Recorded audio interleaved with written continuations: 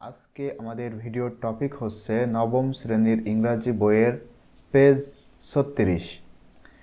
এর পূর্বে আমি তোমাদের সাথে 3টা ভিডিও আপলোড করেছি, অর্থাৎ এই পর্যন্ত মোট 3টা পার্ট শেয়ার করেছি। এখন ইনশাল্লাহ বডি প্যারাগ্রাফ 2 শেয়ার করব এবং এটা হবে পার্ট 4। বডি প্যারাগ্রাফ 2তে বলা হচ্ছে নাও এখন it's your turn to right body paragraph 2। এখন বডি প্যারাগ্রাফ 2 লেখার সময়, মানে এখন তোমার পালা, তুমি লিখো। Following the same template of body paragraph 1। Body paragraph 1-এ যে টেমপ্লেটগুলো ছিল ঠিক ওইগুলাকে অনুসরণ করে তুমি বডি প্যারাগ্রাফ 2 লিখো। সুতরাং তোমাদের কাছে অনুরোধ থাকবে এই ভিডিওটি দেখার পূর্বে অবশ্যই তোমরা পার্ট 3টা দেখবে, কারণ এখনকার ভিডিওটা পার্ট 3-র সাথে খুবই রিলেটেড। এখানে দেখো পার্ট 3 আমি এখান থেকে অর্থাৎ দ্য বডি প্যারাগ্রাফ, এখান থেকে বডি প্যারাগ্রাফ 1 আমি খুব ভালো করে বুঝিয়েছিলাম। এখানে ছিল টপিক সেন্টেন্স, তারপরে টেমপ্লেট, এরপরে support your point of view এটা ছিল, এরপরে আবার টেমপ্লেট, এরপরে এখানে এক্সপ্লেইন হাউ দিস কোট এটা, তারপর টেমপ্লেট। ঠিক এভাবে সমস্ত টেমপ্লেটগুলো একত্রিত করলে যেটা হয় সেটা এখানে রয়েছে। এখন এভাবে আমাদের বডি প্যারাগ্রাফ 2 লিখতে হবে। এখানে কিন্তু কিছুই দেওয়া নাই, এটা তোমাদেরকে লিখতে হবে। এবং এটা তোমরা কিভাবে লিখবে আমি অলরেডি এখানে সেটা লিখে রেখেছি, এখন জাস্ট তোমাদেরকে বুঝিয়ে দিব। সুতরাং ভিডিওটি শুরু করার পূর্বে তোমাদের কাছে অনুরোধ থাকবে, তোমরা যদি এখনও আমার এই চ্যানেলটি সাবস্ক্রাইব করে না থাকো, please subscribe my channel and stay connected. আর তুমি যদি অলরেডি সাবস্ক্রাইব করে থাকো তোমাকে অসংখ্য ধন্যবাদ। তো দেখো পার্ট 4, এটা আমাদের পার্ট 4, বলা হচ্ছে বডি প্যারাগ্রাফ 2। এইটা আমরা এখন লিখব। প্রথমে লিখব topic sentence, this is the second reason for your argument listed in the thesis. তোমার আর্গুমেন্ট বা যুক্তির যে দ্বিতীয় কারণ সেটা প্রথমে থেসিসে লিস্ট করতে হবে বা লিস্ট করেছি। সাপোজ ধরো বা মনে করো, for the body paragraph 2, body paragraph 2 এর জন্য অফ আওয়ার আর্গুমেন্টেটিভ এসে, মানে আমাদের যুক্তিমূলক প্রবন্ধের বডি প্যারাগ্রাফ 2 এর জন্য আমাদের দ্বিতীয় আর্গুমেন্টটা কি? দ্য সেকেন্ড আর্গুমেন্ট ইজ, এখানে আমি লিখেছি এবং পাশে বাংলাটাও লিখে দিয়েছি যেন তোমরা ইজিলি বুঝতে পারো। আমাদের সেকেন্ড আর্গুমেন্টটা হলো online learning can be distracting and demotivating for many students.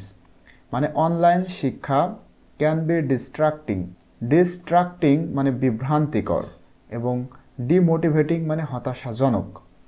Online শিক্ষা ফর ম্যানি স্টুডেন্টস, অনেক শিক্ষার্থীর জন্য বিভ্রান্তি এবং হতাশাজনক হতে পারে।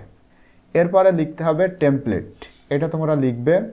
অ্যানাদার রিজন হোয়াই, এখানে ড্যাশ ইজ বিকজ ড্যাশ, এই ড্যাশে তোমাদের লিখতে হবে। এখানে একটু দেখাই, দেখো বডি প্যারাগ্রাফ 1-এ কিন্তু ঠিক এমনই ছিল, টপিক সেন্টেন্স, এখানে একটা যুক্তি ছিল, এরপরে টেমপ্লেট, দেখো এখানে why dash is because dash, এভাবে আমাদেরকে লিখতে হবে। আদার reason why dash is because dash. তো এখানে বলা হচ্ছে উই মে রাইট, আমরা লিখতে পারি another reason why online learning can not replace face to face learning. মানে আরেকটি কারণ হচ্ছে কেন অনলাইন শিক্ষাটা সরাসরি শিক্ষাকে রিপ্লেস করতে পারে না।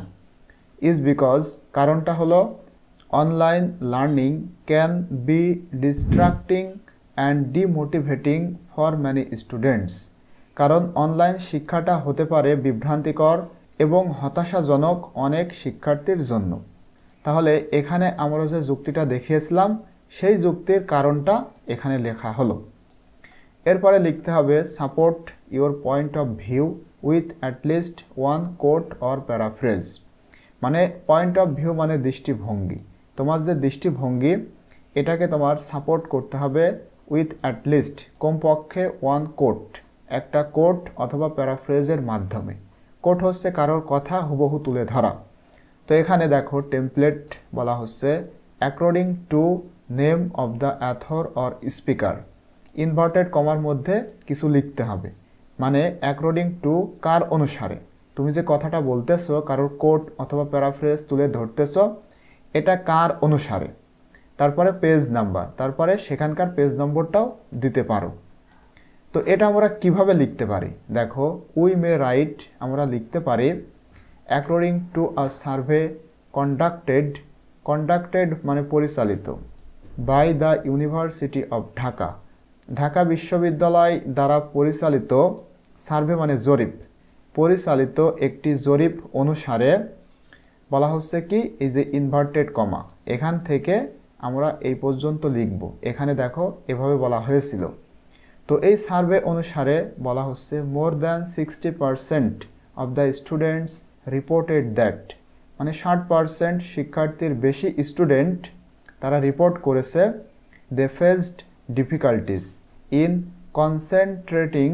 কনসেন্ট্রেট মানে মনোযোগ দেওয়া, তারা রিপোর্ট করেছে যে তারা মূলত সমস্যায় পড়ে বা সমস্যার মুখোমুখি হয় মনোযোগ দিতে, অনলাইন ক্লাসেস মানে যখন তারা অনলাইন ক্লাসগুলি করে তারা মনোযোগ দিতে পারে না, ডিউ টু কারণ, ভ্যারিয়াস ফ্যাক্টরস মানে অনেকগুলা কারণ রয়েছে, সাচ অ্যাজ যেমন পোর ইন্টারনেট কানেকশন মানে খুবই নর্মাল ইন্টারনেট সংযোগ, নয়েজি এনভায়রনমেন্ট কোলাহল পরিবেশ, লাক অফ ইন্টারাকশন মিথস্ক্রিয়ার অভাব অর্থাৎ বিনিময়ের অভাব, অ্যান্ড টেকনিক্যাল ইস্যুস এবং প্রযুক্তিগত কিছু সমস্যা রয়েছে। তো এটা হচ্ছে একটা সার্ভে অনুসারে। তাহলে এভাবে আমরা লিখতে পারি। এবং এই কথাটা কত নম্বর পেজে রয়েছে, পেজ 12। তাহলে এখানে যেটা বলা হলো এটা এক প্রকার একটি রেফারেন্স। অ্যাকচুয়ালি এখানে তোমাদেরকে কোনো একটা কথার রেফারেন্স দিতে বলা হচ্ছে। তুমি যে এখানে যুক্তিটা দেখাবে এটা কার যুক্তি, কোথা থেকে পেয়েছো, সেটা তোমাদেরকে সুন্দর করে লিখতে হবে। এটার পরে দেখো আমি বাংলাটা লিখে দিয়েছি, তোমরা এটা পড়ার পরে বাংলাটা পড়লে আরও ভালো করে বুঝতে পারবে। এরপর আমাদের লিখতে হবে explain how this coat or paraphrase proves your point. Explain মানে ব্যাখ্যা করা। এবারে তোমার ব্যাখ্যা করতে হবে হাউ কিভাবে দিস কোট অর প্যারাফ্রেজ মানে তুমি এখানে যেটা বলবে এই কোট অথবা প্যারাফ্রেজ কিভাবে প্রুভস ইউর পয়েন্ট, তোমার দৃষ্টিভঙ্গিকে বা তোমার পয়েন্টকে প্রমাণিত করে, সেটাও তোমাকে ব্যাখ্যা করতে হবে।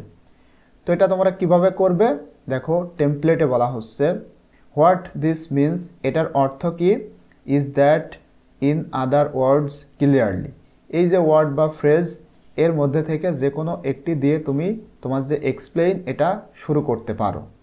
তো এটা তোমরা কিভাবে লিখবে, উই মে রাইট, আমরা লিখতে পারি ক্লিয়ারলি পরিষ্কারভাবে, এখান থেকে আমরা এটা নিয়েছি। এখানে কিন্তু দেখো বডি প্যারাগ্রাফ 1-এ কিন্তু সেম এভাবেই ছিল, is explain how this coat or paraphrase proves your point. টেমপ্লেটে এটা বলা হয়েছিল উই মে রাইট ক্লিয়ারলি, এটা দিয়ে শুরু করা হয়েছিল।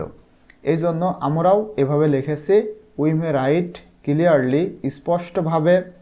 দিস মিনস দ্যাট, এটার অর্থ হয় যে online learning can hamper the quality and effectiveness of education.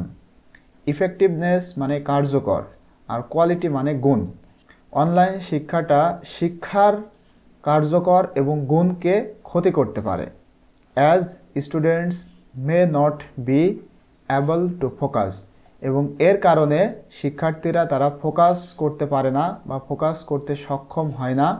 And engage with the lessons, এবং লেসন মানে পাঠের সাথে এঙ্গেজড হতে অথবা পাঠে ফোকাস করতে পারে না। তো এটার আমি বাংলাটা লিখে দিয়েছি, তোমরা অবশ্যই এটা দেখে নিবে। এরপরে আমরা লিখব হিয়ার, এখানে you may conclude your second body paragraph by রিস্টেটিং the topic sentence in different ওয়ার্ডস। এখানে কনক্লুড মানে শেষ, তুমি তোমার যে সেকেন্ড প্যারাগ্রাফ এটা শেষ করতে পারো পুনরায় তোমার যে টপিক সেন্টেন্স ছিল প্রথমে সেইটাকে বর্ণনা করে, ইন ডিফারেন্ট ওয়ার্ডস মানে ভিন্ন কোনো শব্দে। বাট কিন্তু it is not always necessary, কিন্তু এটা সবসময় দরকার হয় না। Our second body paragraph conclusion may be therefore, মানে আমাদের সেকেন্ড প্যারাগ্রাফটা কিভাবে শেষ হবে সেটাই বলা হচ্ছে। দেয়ারফর সুতরাং এভাবে শেষটা হবে। দেয়ারফর সুতরাং online learning can not provide the same level of motivation and attention as face to face learning. এখানে অ্যাজ মানে মতো, সুতরাং অনলাইন শিক্ষা ক্যান নট প্রোভাইড দিতে পারে না the same level of motivation and attention, মানে ওই একই লেভেলের মোটিভেশন মানে উৎসাহ এবং মনোযোগ দিতে পারে না যেভাবে as face to face learning, মানে সরাসরি শিক্ষাটা যেভাবে আমাদেরকে অ্যাটেনশন এবং মোটিভেশন দিতে পারে, অনলাইন শিক্ষাটা সেই লেভেলের মোটিভেশন এবং অ্যাটেনশন দিতে সক্ষম নয়। তো এভাবে আমরা আমাদের যে সেকেন্ড বডি প্যারাগ্রাফ এটা শেষ করতে পারি। এরপরে তোমাদের লিখতে হবে নাও, এখন, if we put together all the parts of the template, মানে এখানে যে টেমপ্লেটগুলো ছিল অর্থাৎ 3টা টেমপ্লেট, এই টেমপ্লেটের সব অংশগুলো যদি আমরা একত্রে রাখি, our second body paragraph will be, তাহলে আমাদের সেকেন্ড বডি প্যারাগ্রাফটা কেমন হবে এখানে রয়েছে সেটা। এটা অ্যাকচুয়ালি তোমরা পারবে, কারণ উপরে যেটা আলোচনা করলাম এখানে ঠিক সেটাই রয়েছে। মানে এখানে দেখো যেগুলার পাশে আমি বাংলাটা লিখে দিয়েছি সেইগুলাকে যদি একত্রে করে ফেলো তাহলে তোমাদের এটা হয়ে যায়। তো দেখো একটু বুঝিয়ে দেই।